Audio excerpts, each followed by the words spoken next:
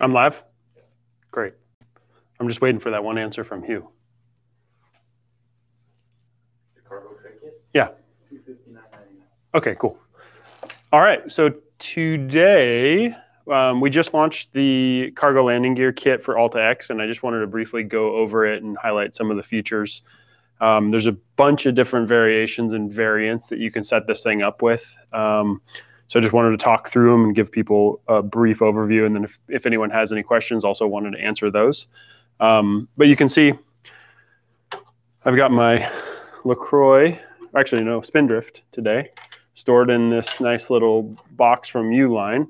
And so one of the options that we have with the new cargo landing gear and accessory plate is we made the ability to mount a platform for carrying things on the top of Alta.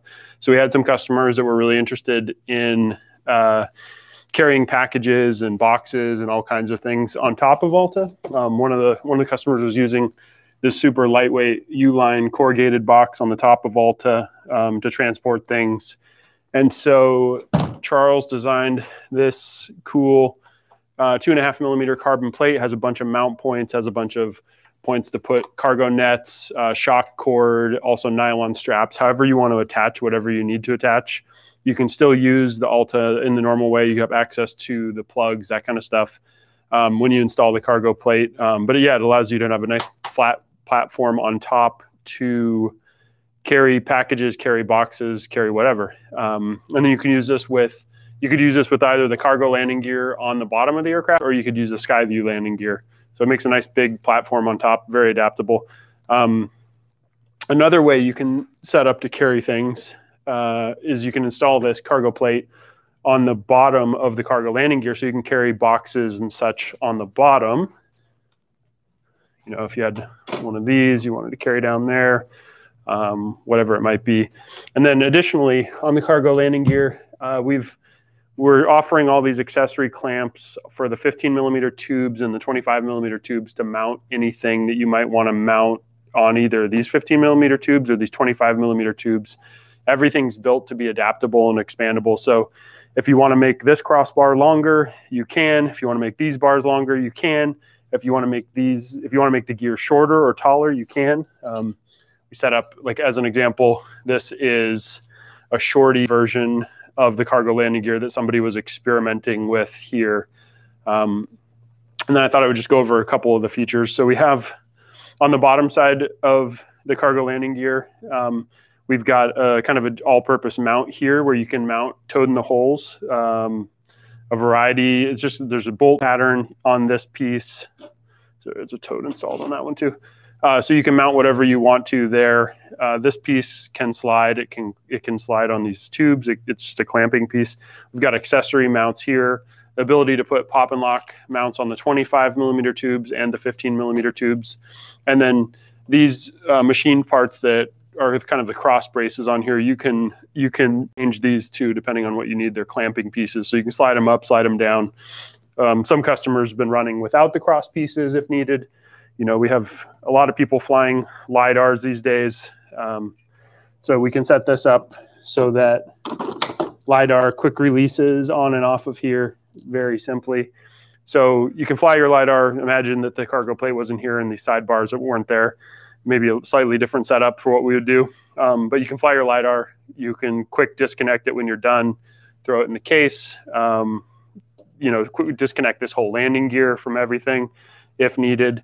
And then one other piece that we launched recently was this kind of shorty toad mount. So a lot of the people who were going to fly cargo payloads and such, they didn't necessarily need the vibration isolator on the bottom of the aircraft. And that thing does weigh, the vibration isolator for cinema and camera, it weighs quite a bit. So if you want to cut that off, it'll increase your flight time and you'll reduce the height of the Alta plus cargo landing gear or whatever you have mounted underneath. So this new toad designed especially for Alta X, it can mount on the top or the bottom of Alta X, and it'll give you a rigid mount point to mount cargo landing gear or whatever you want to mount. We recently released a video that Daniel put together that shows a whole bunch of different use cases. He was flying this nice remote megaphone from Foxtech. He was flying some of his super bright LED lights. He was flying a LiDAR. He's kind of flying all kinds of stuff. He made a little box dropping mechanism that he was lowering boxes down.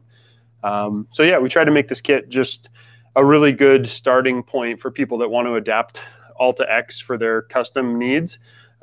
This cargo plate only works, the actual carbon plate only works on Alta X, but the cargo landing gear can work on any of our drones. It just attaches with a standard toad in the hole mount. So very adaptable there. You can use it on Alta 6, Alta 8, any of those things. Let's see, what else do we want to go over? Do we have any questions? Anyone ask any questions that we should go over?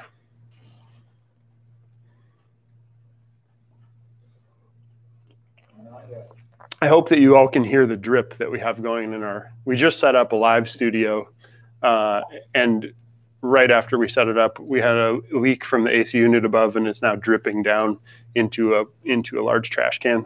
So the nice thing about this plate, it works with the Alta X as set up. It's got a cutout for the RTK antenna and GPS, and you don't lose any of the functionality when it comes to folding.